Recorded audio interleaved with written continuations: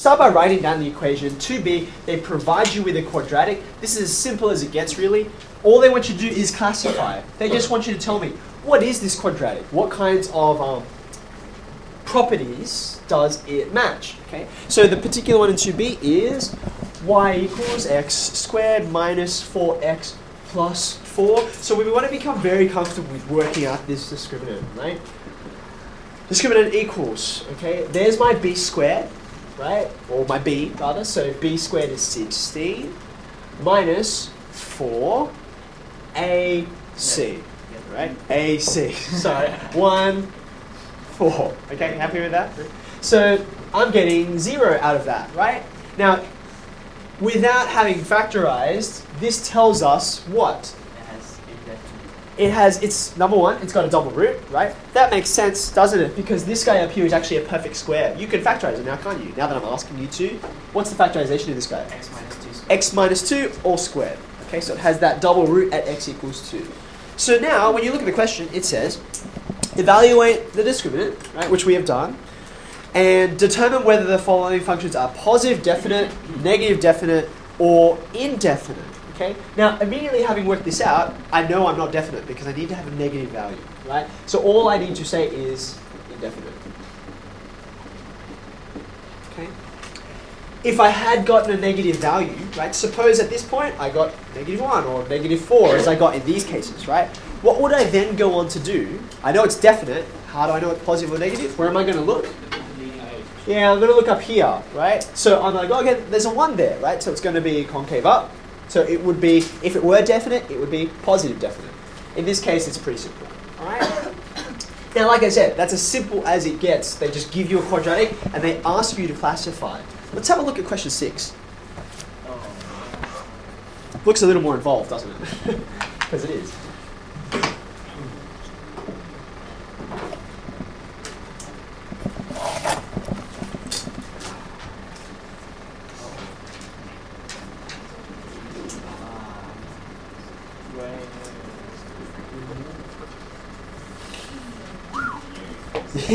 Yeah, thanks a lot. Okay. Now what we want is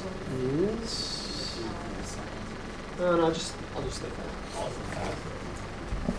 that. Okay, now here you can see, I mean, we're gonna take advantage of exactly the same concept, right? But it's a little more involved. This quadratic here, right? We're not sure what it is because k, it can vary. Right? And in fact, they want us to work out different values of k that will give us different properties for this quadratic. Okay? So the very first step with questions like this, when you're trying to work out positive, negative, definite, you always need to start with the discriminant. And in fact, they even guide you in that direction. Okay? When you get a disastrous mess like this, okay, number one, this is not that bad because it's already been factorized for you. It's in general form. Do you see that? So to make it really obvious, let's highlight what the different coefficients are, okay? You do this just to make it less mental effort for you to work out b squared minus 4ac. You don't want to have to be keeping that all in your head. You want what you've written down to tell you that, right? So now that I have this, and like I said, sometimes they'll give it to you in a not factorized form, and then you have to put it into this form. Now that I have it there, I'm just going to compute b squared minus 4ac. Don't forget to catch this whole thing. It's very easy to miss out on that 2, for instance. So b squared in this case will be, there's b squared. I've squared the 2 as well, which is why it became a 4. Minus 4, there's a, and there's c. You happy with that? Now you look at what they're actually asking for. They have actually given us a result for this discriminant in a simplified form. So it's our responsibility to factorize this, expand this out a bit, and then simplify it. Okay? So I've got my factor of 4 out the front, and they have the factor of 4 already pulled out, so I might as well stick that out the front. Okay? 4 minus k all squared. Who can expand for me? We can all expand this, right? 16 minus 8k plus k squared. Good. That's all done. This I'm just going to multiply both by 4. Watch out for that negative sign. So what am I going to get here? Minus 12k, right? I've taken out a factor of 4. Watch out, right? Plus 20. Yeah? Are you happy with that? Does it look okay? No. There's the Oh. 4 on the end. No, but he's put that No, on brackets. no, he put it in brackets. No, but oh. Are we happy with it? Alright, common. So do you see what I did? Catch it. When I wrote down this 4 out the front, that's why I no longer have to account for this 4 or this 4. Right? So what I was doing here was multiplying out these guys. Is that alright? And then I watch for the sign. You with me so far? Okay.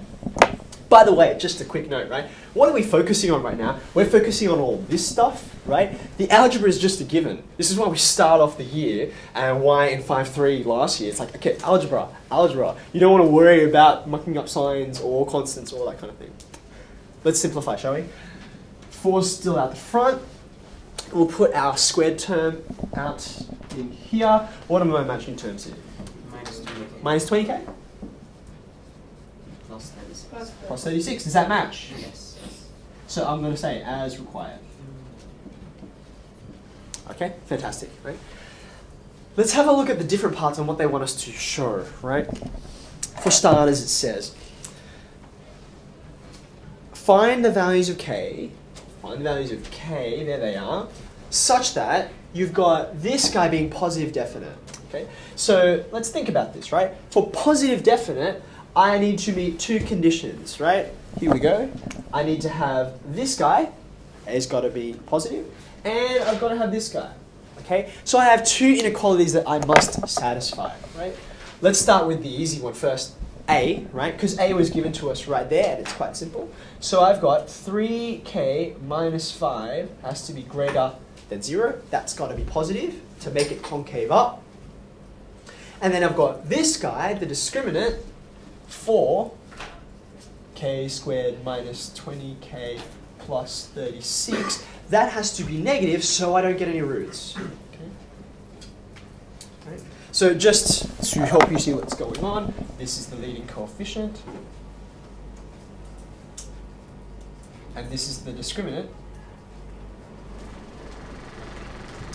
And this is what I must satisfy such that for positive definite. That's what I want. Okay, now just pause for a second. What's going to happen? What's going to emerge? What do you anticipate will happen before you just start crunching through the algebra? Okay? Yeah, Divya.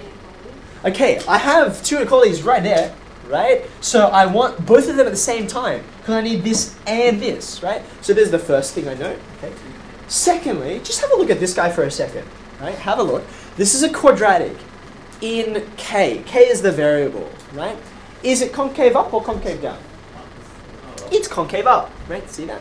So, like, I don't know what this is going to look like yet, but I'm expecting something kind of like this. I have no idea what these values are going to be, okay? And I want the parts that are negative, right? You see that? Okay, so which part of this parabola is negative? It's the bit in the middle, right? It's this guy, right? That's the part I'm interested in. Now, that will give me an inequality, but then I also have to satisfy this inequality. Right? So then I'll look at both of these together and I want the, what's the word for it? It starts with an I. I want the intersection between these 2 inequalities because I need both to be satisfied at the same time. Okay? So I'm going to give you a few minutes. I'm going to let you crunch through and then after your head start, I'll show you on the board.